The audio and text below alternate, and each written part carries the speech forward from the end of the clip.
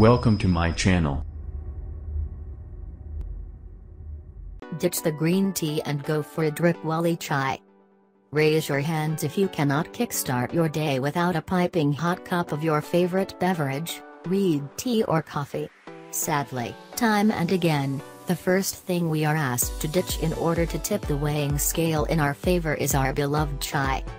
Those who are extremely health conscious have even swapped the Indian masala chai for green tea or green coffee.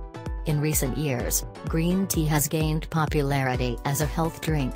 While several studies indicate that green tea has a lot of health benefits, Mumbai-based celebrity nutritionist Rujita Digar thinks otherwise.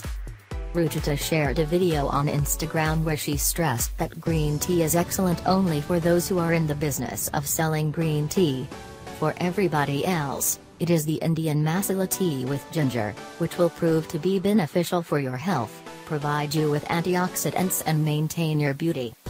Kareena Kapoor Khan's nutritionist had earlier debunked a lot of myths that prevailed regarding the consumption of tea and coffee.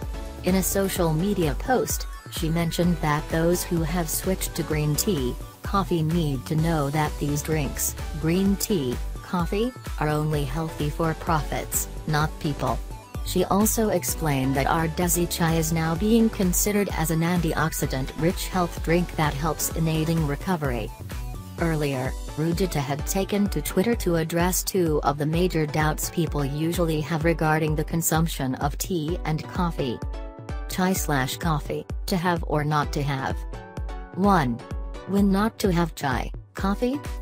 First thing on waking up. Last thing before sleeping. In place of a meal during the day. 2.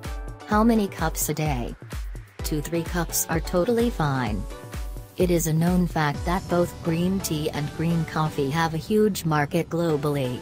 In fact, green tea is often advertised as the ultimate solution for those looking to lose some weight.